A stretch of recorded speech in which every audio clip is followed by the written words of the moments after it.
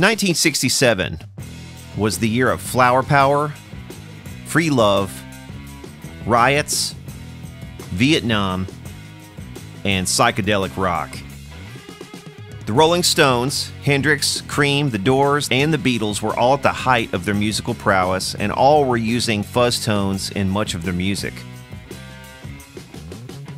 This new brand of fuzzy, overdriven rock had become so mainstream, the guitar companies were taking notice. The first electronic fuzz was created by Orville Red Rhodes in 1962 and used on the Venture's 2,000-pound B recording that same year. Also in that year, Gibson developed and released their Maestro FZ1 fuzz pedal, which was famously used on the Rolling Stones' I Can't Get No Satisfaction in 1965. This same circuit was also oddly included factory installed in their EB-0F fuzz tone bass of this time period. By 1967, competitors such as Arbiter and Mosrite were also getting their slice of the fuzzy pie in pedal form. But in that year, a pair of intrepid companies started building the fuzz directly into the guitars. One of them was German maker Hofner. Following the success of their 500/1 model violin bass, thanks in no small part to Paul McCartney's de facto endorsement, Hofner decided it would be a good idea to issue a line of Beatles-themed 6-string guitars. Best known collectively as the 459 models, these short-lived 6-string violin guitars generally consisted of 2 ranges.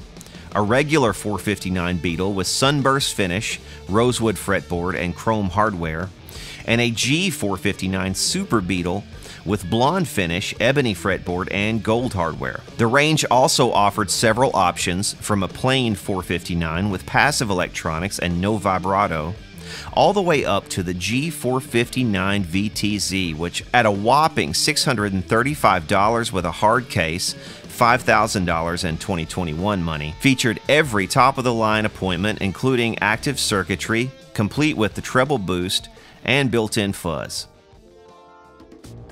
Active electronics were cutting edge in 1967.